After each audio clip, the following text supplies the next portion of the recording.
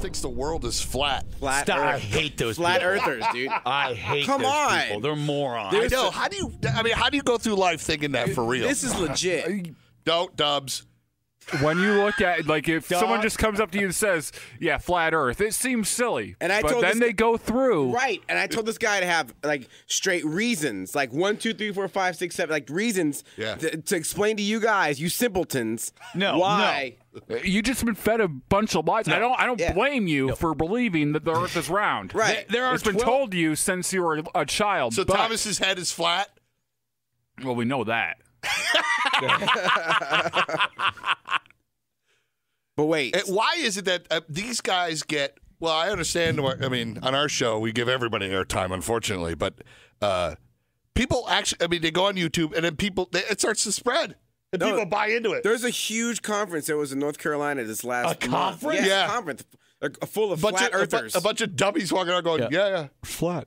Just one conversation. The earth is flat. And everyone goes, yes. Then they go and have drinks. No. Here.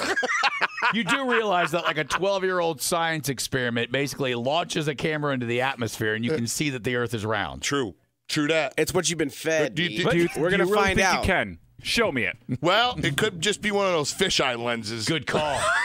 My bad.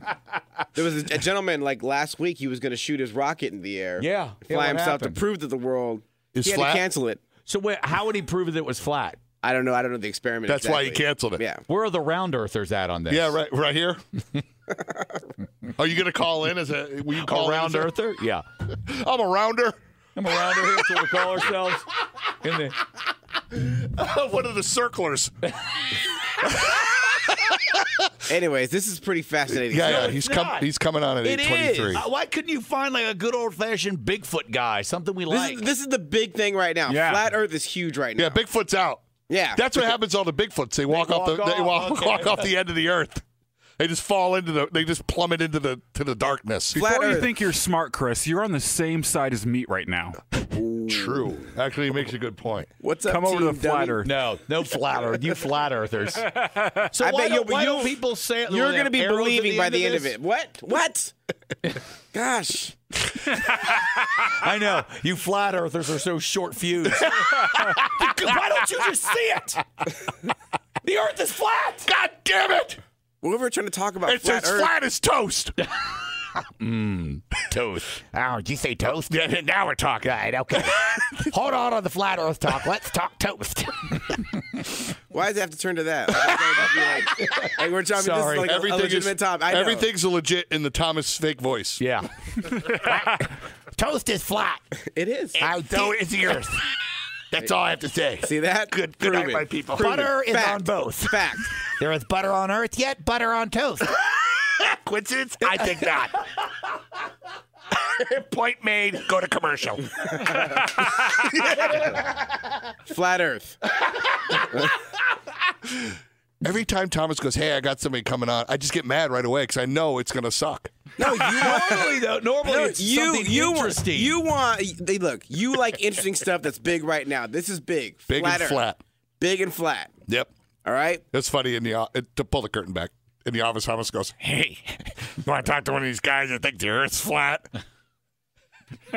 What'd you say? I said, no. He goes, all right, I'll do it. Message received. Have Steinman talk to him. Or sing to him. Yeah, right. The guy will hang right up. Some people call me the space cowboy. Yeah. Some call me the gangster blood. Nobody calls you that. Some people call me Mo. I want to call you deceased. Some people wish I was deceased. That's our buddy Steinman. He works here on the weekends. And on his Facebook, he sang 85 songs. As I speak of the Barbados of love. I have over 85 songs. Oh, him and Bob. So yeah, I know. There's our tour, dude. I'm telling you. Bob 33 for who? Yeah, right. They just have them all sing that one time. It's the We Are the World of Dummies.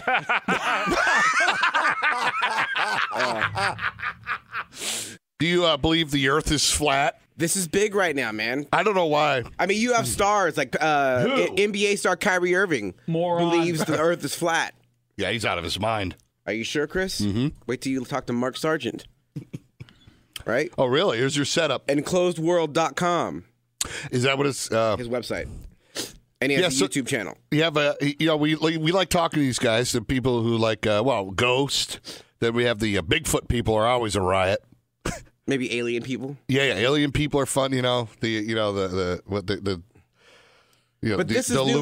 tinfoil hat people. These people are providing evidence and proof and reasons why the world is actually flat. Oh yeah. Well, everybody's got a YouTube. Like those horrible people that say that that like 9/11 was an inside job or Sandy Hook was fake. This isn't a conspiracy theory, Chris. Oh, it's not? No, this is science. Thank you, Dubs. For longer in this world, we've thought it was flat than round. For some reason, round is now in. But should it be? Shut up. If round is in, I'm going to finally start getting laid. Yeah. Flat is the last thing you are. Yeah, exactly.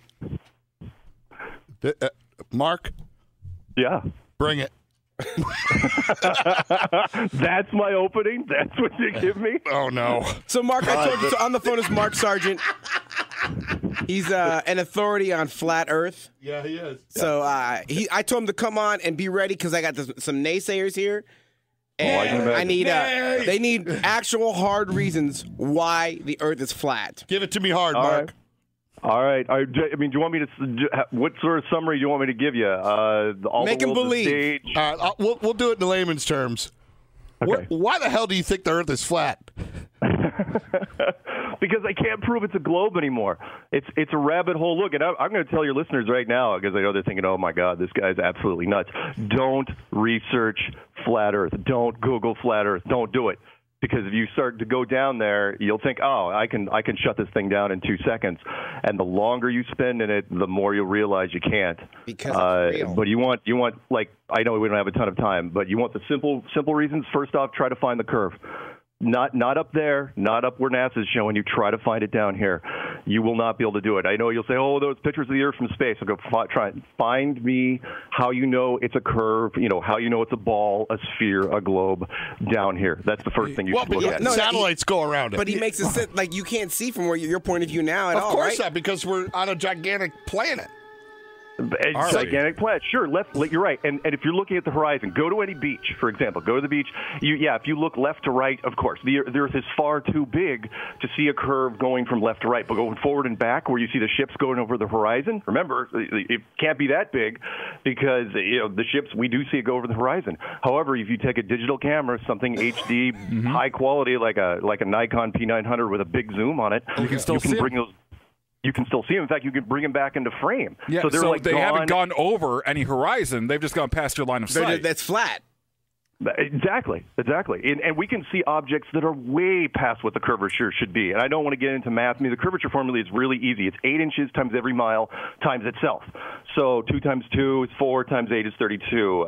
3 times 3 is 9 times 8 is 72 inches, and so on because it's got to get steeper and steeper. That's right. We can find me any object at, 150 miles or less that you can't see with the digital camera. It's You know what's really interesting, too, is a lot of these satellite images of Earth, you don't see any planes or clouds or... What? Yes, you do. On a lot of them that they claim are real, you don't see it.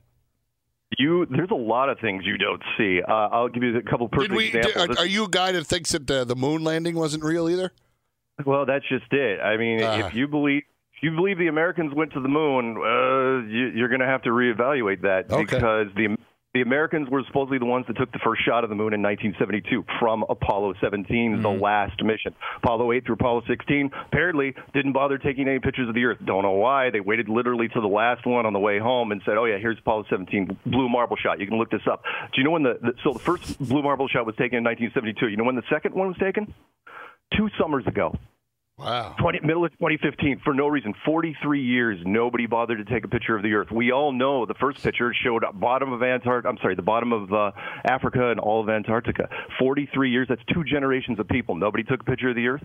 Why, when the ISS is flying up there, supposedly, why don't we see all these thousands and thousands of satellites glittering going by? No one's up there. What about the Death Star? Is that flat too, or is that round? Chris, please take this the seriously. Death Star, Yeah. like the Star Wars Death Star. No, it's a good question because he's asking about the planets. Because okay, is Jupiter a sphere? Is Mars a sphere? Is Venus a sphere? When you go to a planetarium, and I know this dates me, when you go to a planetarium and you take a pair of binoculars with you, look at Jupiter. Does it look like a sphere? Of course it does. What I'm saying is, when you walk out of that building, you're just walking into a much bigger building. That's what we're talking about here. You're not on a globe. You're in a giant Hollywood studio. You're in the Truman Show, and even the authorities, the powers that be, didn't realize it until about 1960, and then they said, "Yeah, we probably shouldn't tell people this." We are in an alien petri dish. I mean, if you want to say alien's kind of a tough one because now we're not talking about people, beings living on Mars or Venus or Saturn. We're talking about just an advanced civilization. I mean, we may be somebody's snow globe sitting on their desk. I think so. So, Mark, give me another solid fact that the Earth is flat. Well, we're basically what he's saying. What Mark is saying is we're a pizza box floating in the sky. That's right, and we're all on it. And we're just anchovies, buddy. It doesn't even have to be floating anywhere. I mean, it could be just a pizza box with nothing around it. Because remember, the space. When you're in a planetarium, space is an illusion. As far as proof, absolute evidence, other than showing you that there's no curve, and I think that's a pretty good one. Yeah. There's a lot of connect the dots. You want to look at some creepy stuff? Here's 2 real quick. Look at Antarctica. Just look at it if you get a chance. Yeah. Meaning, Antarctica is a no-go zone for all corporations anywhere. That's right. You want to spend $15,000. You want to go down there to have your picture taken with penguins. That's fine. You can do that. You as a corporation cannot go down there. Antarctica is owned by no one. The 1959 treaty seals it off forever, for all time. It's not even up for review until 2041. The only conspiracy that's never ever been. I'm sorry, conspiracy. Wow. The only treaty that's never been broken. Look at Antarctica when you get a chance. It's a fascinating continent. Which again, you'd think that a petroleum company can go down there. Not only are they not allowed to go down there, not even allowed to talk about it. So if I'm the head of ExxonMobil, why am I not running full-page ads in the New York Times saying, "Hey, it'd be great for me to suck all the oil out of Antarctica"? There's a gag order on Antarctica. You can't go there. Here's one for you. What's it have to do with the Earth being flat?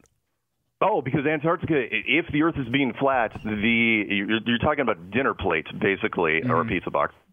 Not a globe. So the North Pole would be at the center of this thing, and the only continent that doesn't look like any other continent is Antarctica, meaning it's not this island continent that kind of looks like Australia. It is basically this giant continent that rings us around the entire outside. So I know some people say, go ahead. Mark, I have a question. So going way back to the days of Magellan circumnavigating the globe, did he just go in a big circle, or what did he do? Oh, yeah. I mean, if you move your finger around a dinner plate, technically you've gone around the dinner plate. It doesn't make the dinner plate. I see. So you're saying Antarctica goes around us.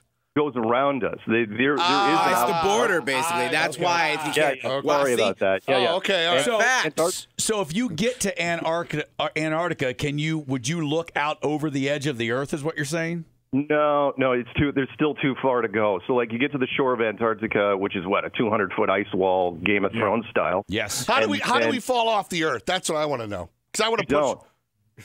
I'm sorry, you want to push somebody off the edge of the Earth?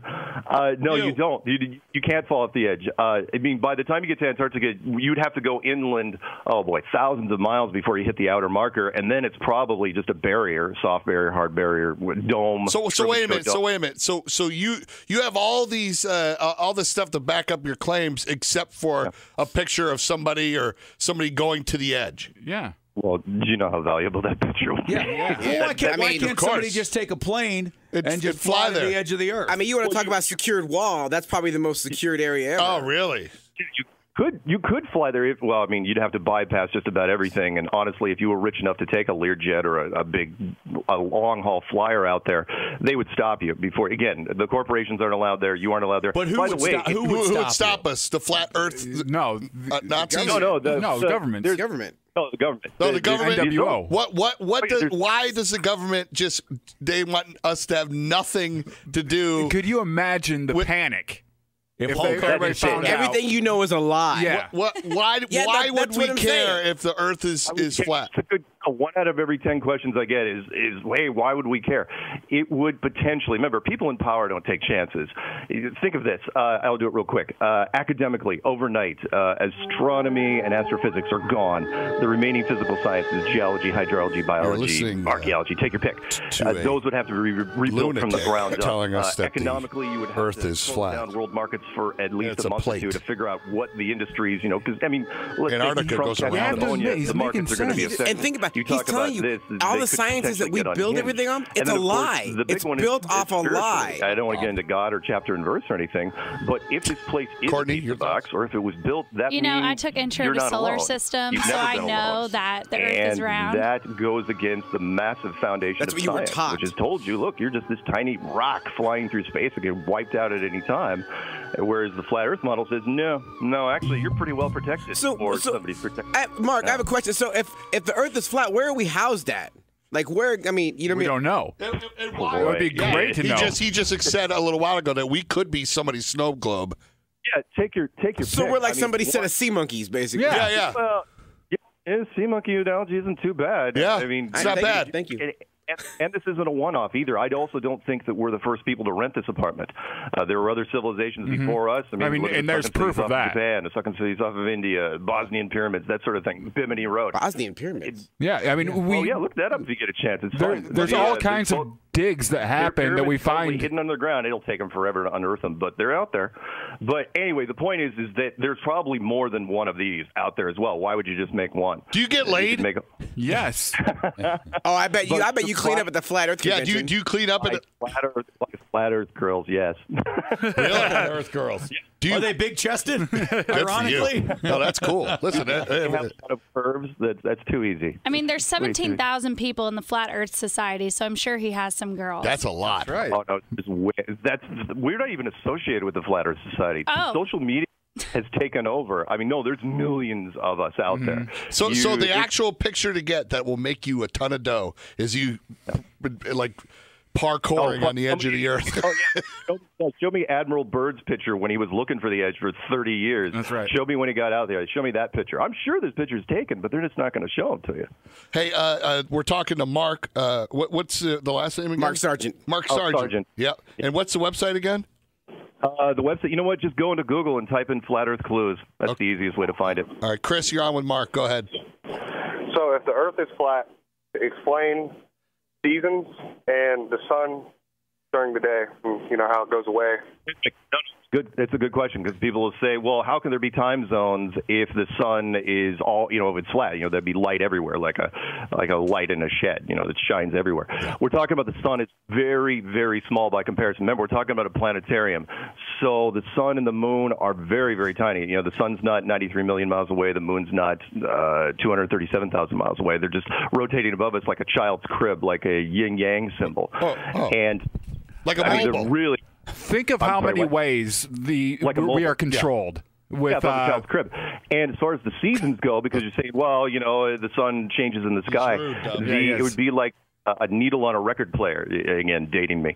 So like a needle on a record player, how it moves in, and if you reverse it, it moves out. That's what we're talking about here. Plus the sun. It's all manufactured. But which way? If it goes around like the outside of the you're asking the wrong questions. The He crust, just explained it to how come you. it's not melting Antarctica? Because it's not that the sun isn't the most exclusive. It is not an exclusive heating system. That's right. He's saying it's a manufactured system. It depends on whoever has this on their mantle. It depends on his heating system. Mm-hmm.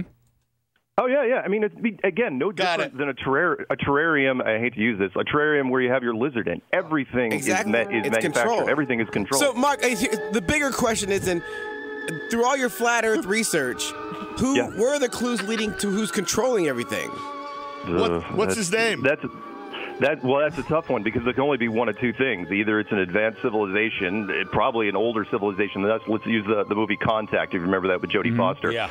That great line where she goes, "Did you build it?" And he goes, "We didn't build it. We have no idea who did."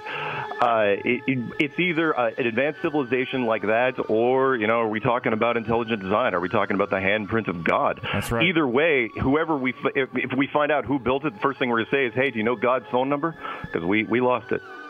That's right. We're lost. I don't think anybody's going to say that. See, I think that's the bigger question. Here's why we aren't allowed to know that the Earth is flat. Go because there's so many ways of controlling us through the threat of the world ending with. Yeah. I mean, the basic premise of any government is, the underlying subtext is you need us. That is the you need us. Yeah. Be afraid. And if we knew the Earth was flat, we wouldn't need them. Why? Why would we need them? Yeah. Because you can't be the ultimate power unless you're the ultimate power. That's right. If the government's saying here's that wouldn't matter if we were round or flat. Yeah, or square. Yes, for it that would. matter. You Does that always mean have to. none of the other planets are round, like the sun, the moon? Courtney, The grass is always greener. Everybody else is round. I'm sorry to answer her question. They don't have to be spheres. If you're in a planetarium, Jupiter looks like a sphere when you're looking up in the sky, but it's just part of the display system. As long as you believe it, remember, as long as the illusion is believed, then who cares? Whoever designed this place, we're all being punked.